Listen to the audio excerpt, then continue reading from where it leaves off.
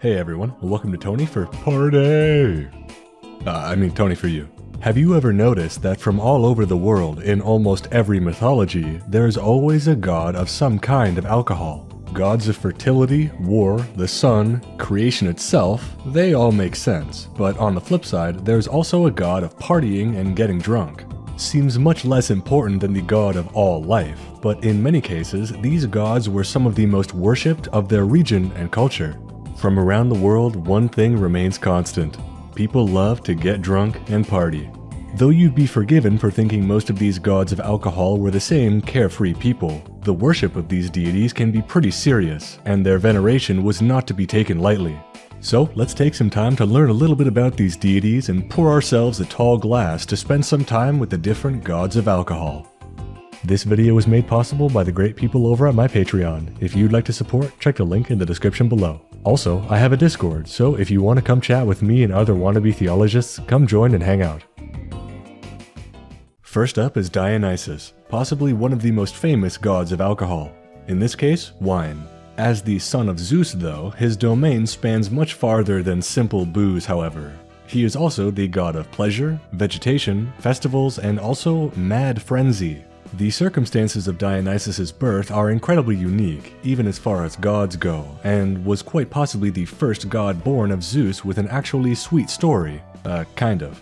There once was a woman named Semele who was a devout priestess of Zeus, and her god often observed her in turn, under the form of an eagle. Semele sacrificed a bull at an altar without hesitation, and then went to wash herself in the nearby river.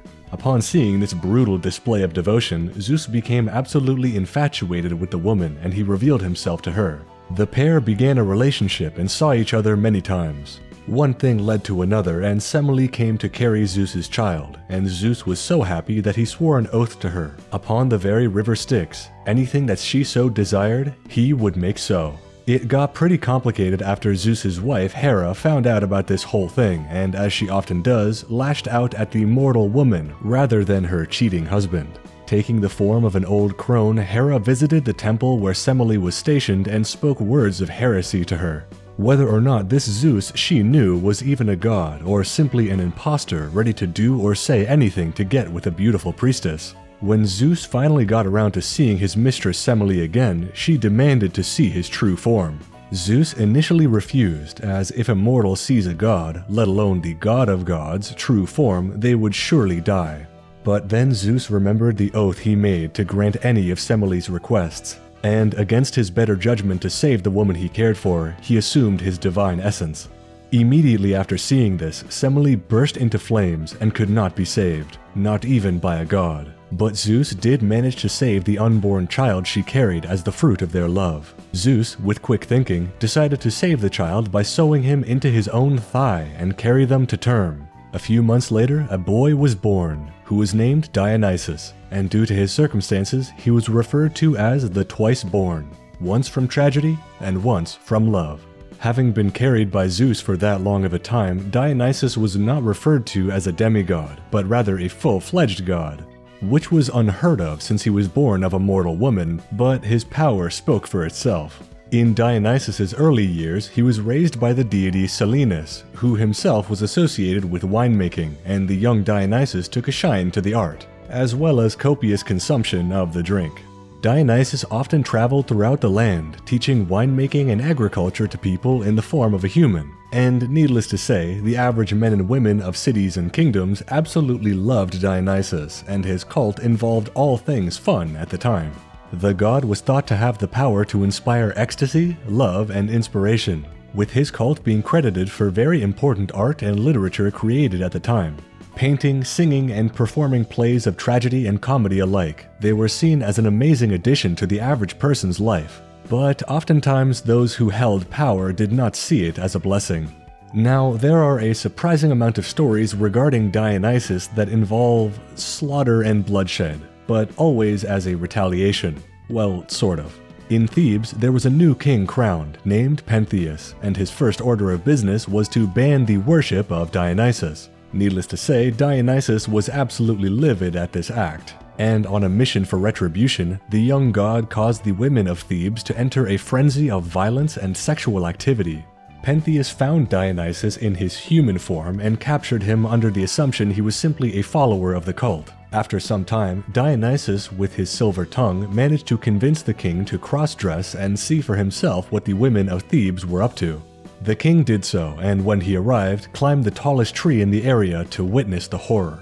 The women were tearing citizens apart limb from limb with inhuman strength, and also doing some less than mentionable things in a nice educational YouTube video.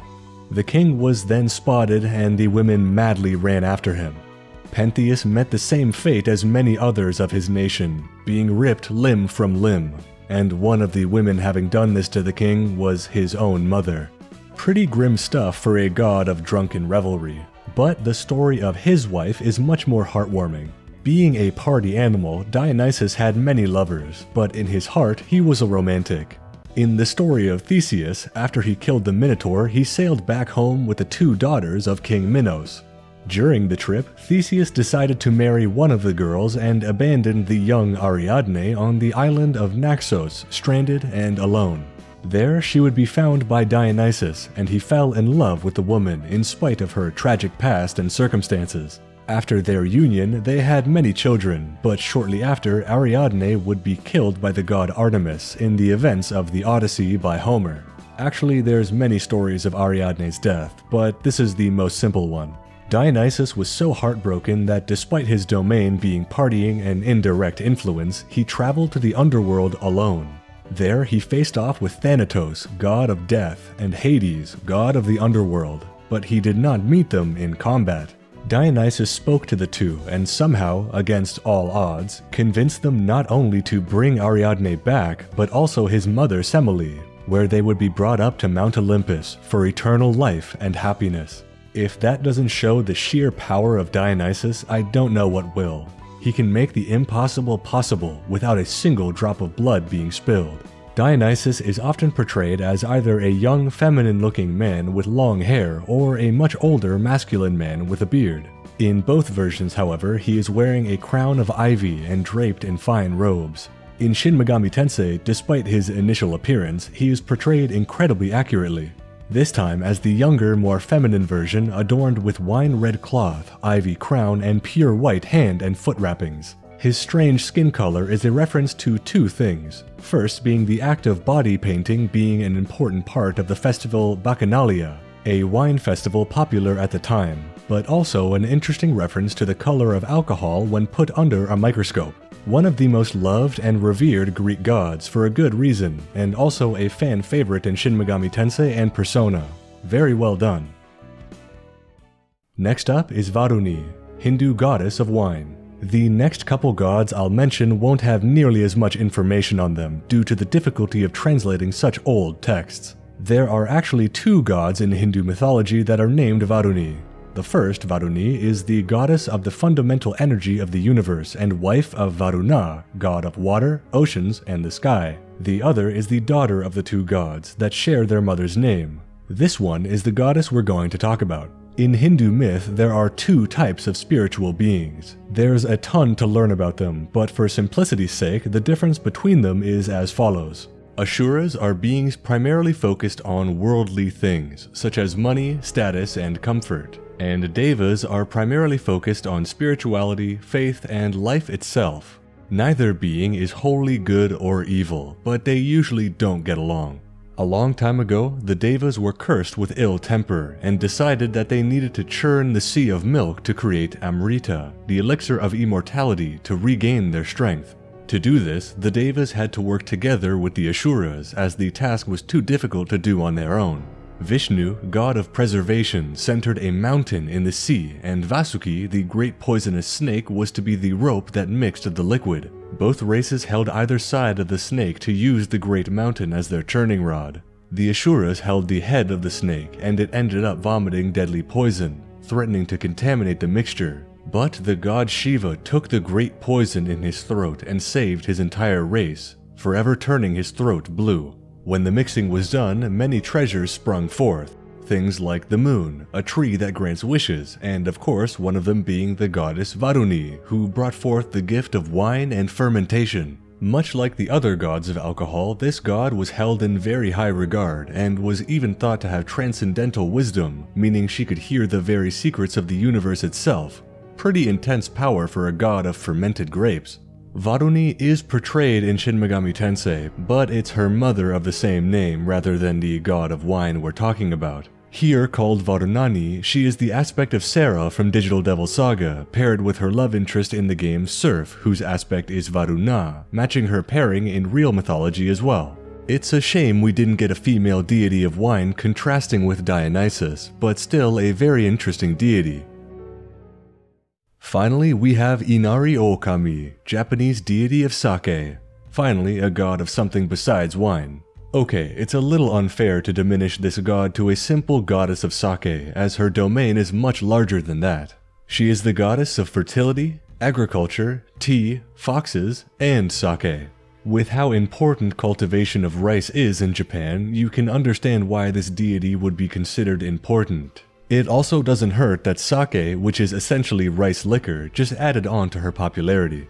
Inari is depicted commonly as a beautiful woman with long hair wearing a kimono, but her exact origin is unknown. What we do know is that her worship can be dated all the way back to around 711 AD, and her popularity only grew exponentially, now with around 32,000 shrines dedicated to her. Inari is strongly associated with foxes, more specifically the Hokkaido red fox and the yokai known as kitsune. One of the few yokai that have the ability to grow wiser and more powerful with age, even possibly gaining the ability to become essentially omniscient and bewitch humans. Despite their power, even these borderline demigods serve as messengers to Inari and revere her as much as humans. What sets her apart from the other deities associated with alcohol is her main priority being the safety of people, especially women, unlike Dionysus who loves that mad frenzy. Inari is seen as a protector of the female gender. If a man even so much as thinks of raising a hand against an innocent woman, the god will violently lash out and make sure he never does it again. Remember guys, being drunk isn't an excuse to be a bad person. The gods will not forgive you, so drink responsibly. In Shin Megami Tensei, Inari does not show up explicitly, but it can be inferred that the fox social link in Persona 4 is possibly a kitsune. Their propensity to communicate with the player with seemingly an understanding of language and the drive to help humans that come to the shrine are very kitsune-like. Their design is also reminiscent of the statues meant to depict Inari Okami down to the red scarf she wears. Yusuke Kitagawa is also called Inari in Persona 5 by Futaba, but that's just because he wears a fox mask, so I don't think there's a deeper meaning. I'm actually surprised that Inari, or at least Kitsune, weren't more prominent demons in Shin Megami Tensei, but the fox social link in Persona 4 more than makes up for it. Learning what I did about Inari makes those fetch quests so much more impactful, and much less annoying. Well, that covers just a few of the many gods of alcohol. Let me know your favorite of the bunch I covered in the comments down below, and while you're down there, leave a like and subscribe if you haven't already. I think mine is Inari. I really can't stand violence against women and have a hard time even seeing it depicted in media, so the idea of a deity always watching over to protect the innocent is comforting. I'm against hurting women. I know, only brave statements on this channel. Special thanks to Andre Vinicius de Silva Valens, Anton, Arctic Mirror, Kalos, Goose Kebab, Jeter Michelle, Just a Middleman, Matt M, Patty123, Stuart Ash, The Digital Dutchman, VideoGamer75, and many more for supporting the channel on Patreon. If you'd like to support, check the link in the description below. Thanks for responsibly consuming this Gods of Alcohol roundup, and I'll see you in the next Tony for You. Have a good one.